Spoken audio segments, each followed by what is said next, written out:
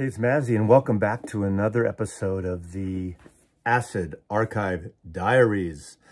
This is a series originated by Dom, Seeking a Thread. Link below to his channel. This is my second contribution. This book, 2006, 2010 edition, is jam-packed with records, some obscure, kind of with psychedelia DNA, although the records on here are all psychedelic.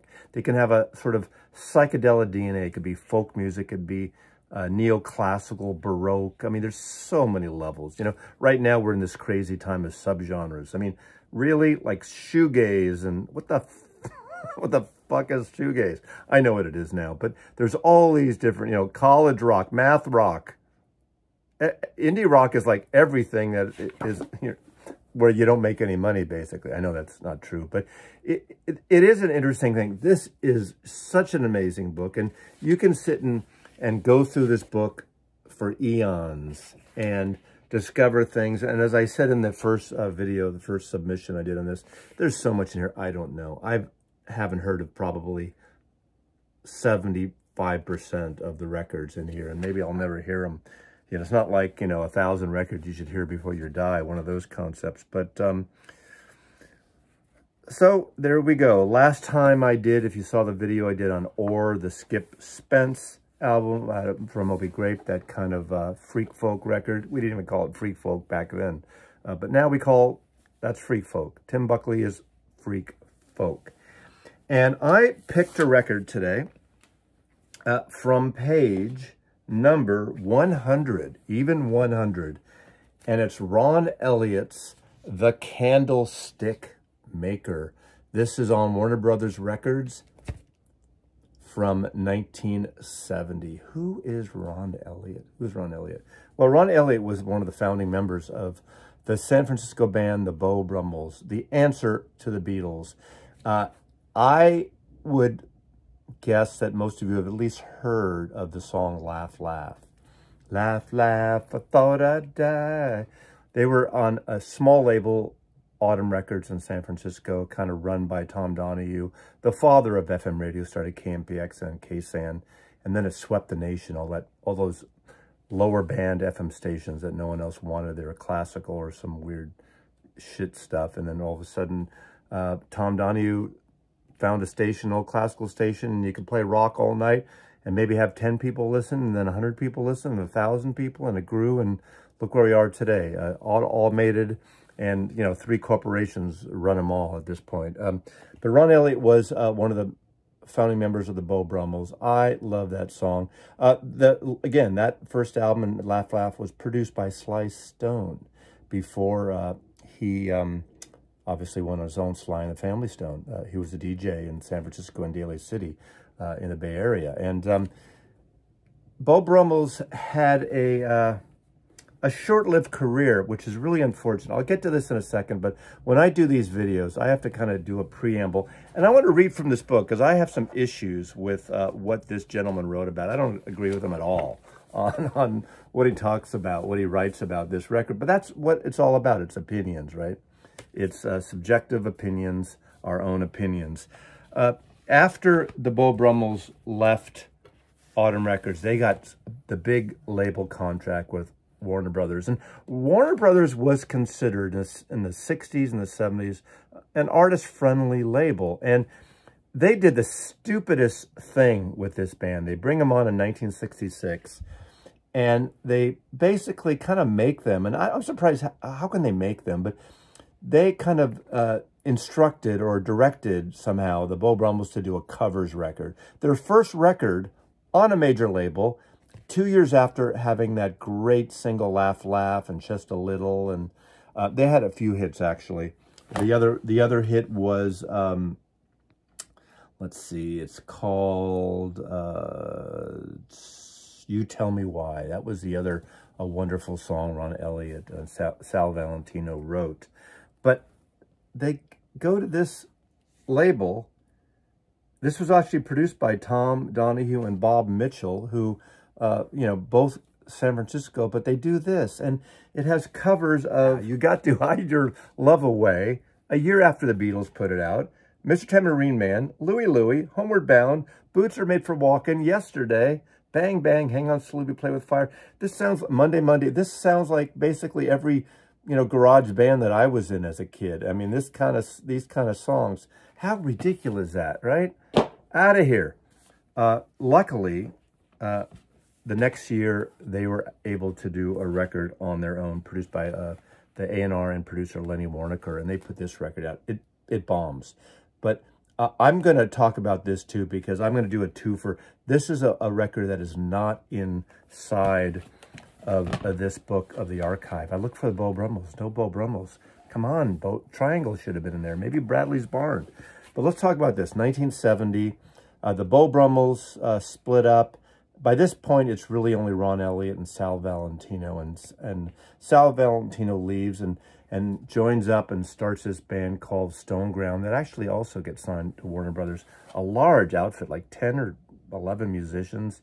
Kind of a soulful, or I won't say organic, but, you know, they made a number of records that are kind of interesting, but never really clicked on. They were friggin' great live, though. I saw them at Winterland.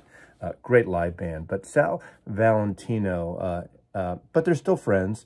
In fact, Sal Valentino plays tambourine on 2 of these cuts. But this is a wonderfully recorded record. This did nothing, and this was his solo record.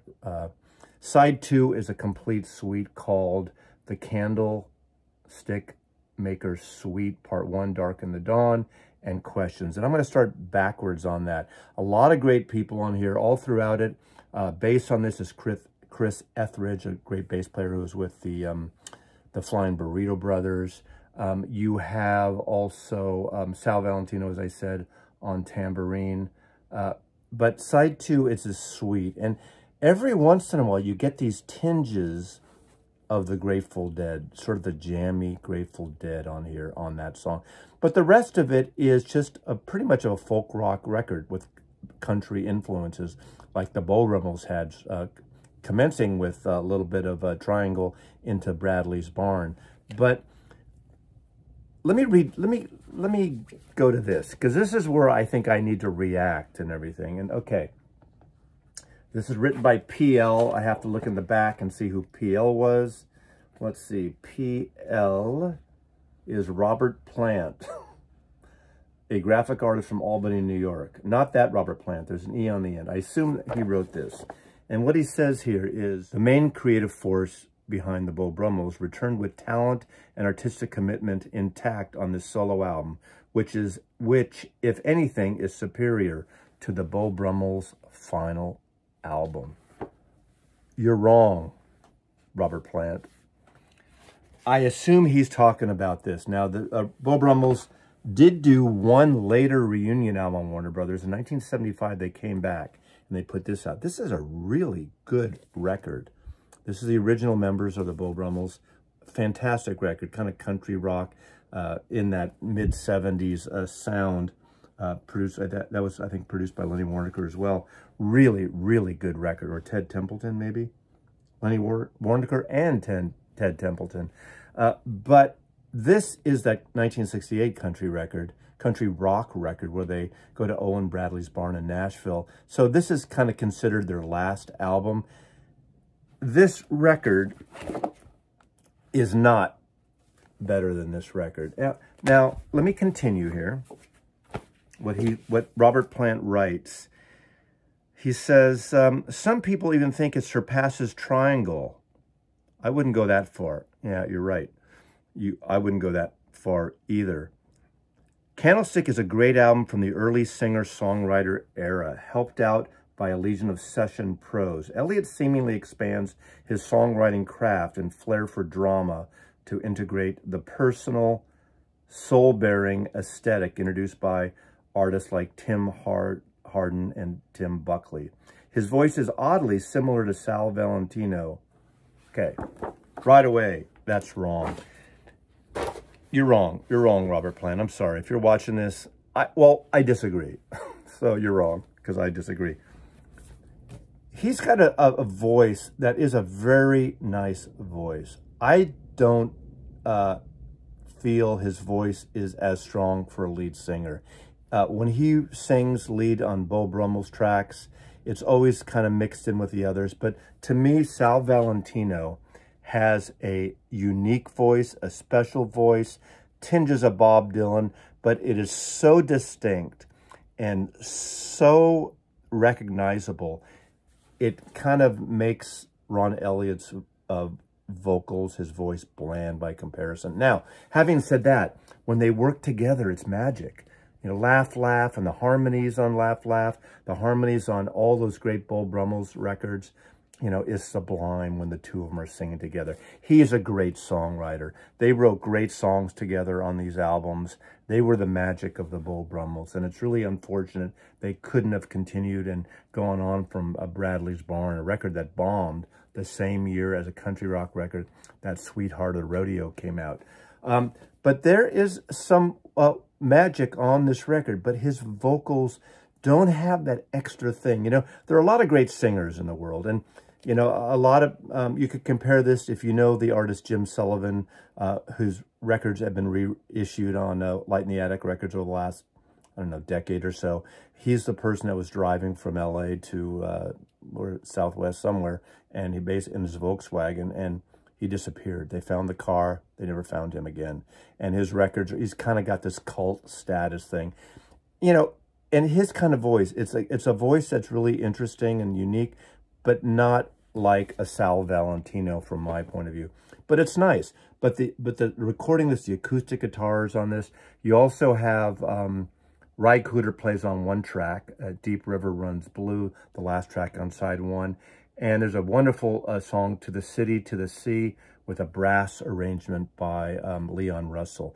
This is a folky rock record, very organic, I'm using that word again. And it's a beautiful record. A cover photography by my friend, old friend, late friend, Jim Marshall, the great kind of rock, jazz photographer.